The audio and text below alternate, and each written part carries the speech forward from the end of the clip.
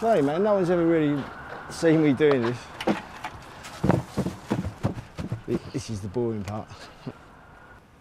Thank fuck for Twitter.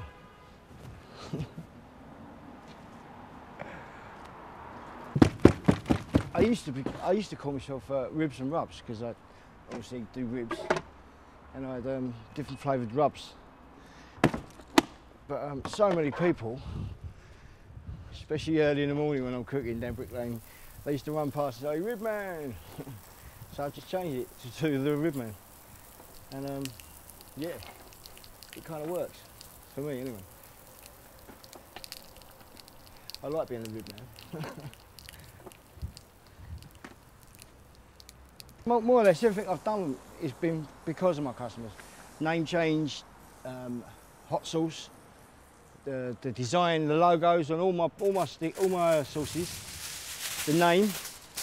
Holy fuck was a competition winner on Twitter. That's what I love about Twitter. It can bring you so close to all your customers. Over a year, it just went mental. I got like nearly 3,500 followers,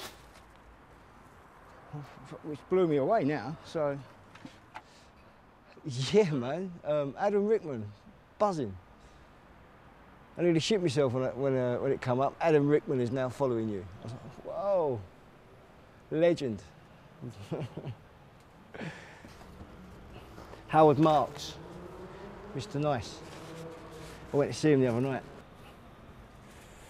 He likes my sauce as well.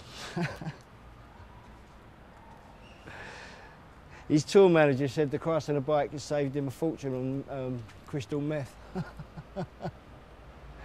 It has got a trippy kind of thing on it, you know. Do you like hot sauce? Not really. No, you don't want to taste it. Yeah. Seriously, if you just said, yeah, I love chilli, I would have let you have the hot one, but no, it'll kill you. They will kill you. I'll give you an idea of the strength. Like in a holy fuck, in one batch. When I make a batch, I use about 60 to 80 grams of Naga chilies, Naga Jolokia, hottest chilies in the world. Well, they were until a few months ago. In a Christ on a bike, I use about 200 grams. And in the Holy Mother of God, I use half a kilo. It's fucking beautiful. It's mental. You can feel the endorphins being released in your brain. It's highly addictive. Apparently, like the chili actually releases the endorphins for natural painkillers. So that's probably why I'm addicted to it. You know, 3 times a day I eat this chili shit. 9 or 20 years I worked at night. I wouldn't like to work all night anymore. Where you work, it says me doing all night. Fucking hell, what am I talking about? But you know, you have a job where you work nights. Oh, man, you miss a lot of life, you know.